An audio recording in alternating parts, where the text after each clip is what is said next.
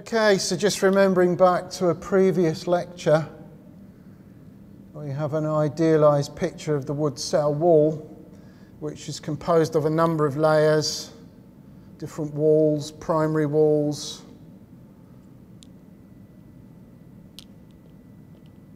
which I'm not going to talk about. It's the secondary wall that's the one that's most important from the point of view of material properties.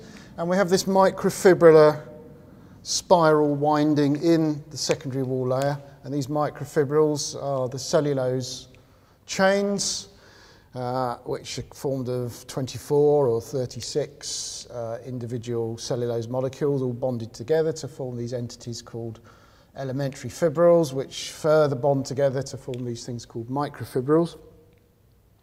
So they're the reinforcing element. They're the things that you can apply tensile loads to, and they're very strong. But if you apply a compressive load, they'll buckle. So that's why we have the lignin, to prevent that buckling, and then to provide some sort of coupling between the microfibrils and the lignin matrix, we have this hemicellulose region. So in terms of basic composite theory,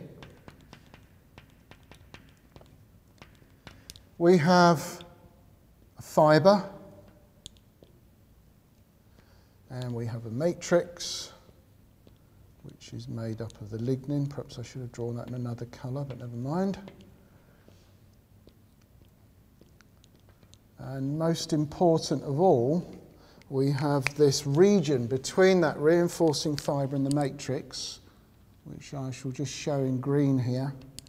And this is the interface. And in order to understand what is happening when we try and break a composite, we have to understand what is happening at the interface between the matrix and the reinforcement. So the matrix is what is drawn here in as a cross, so it's this cross-linked lignin network, and then we have the reinforcement,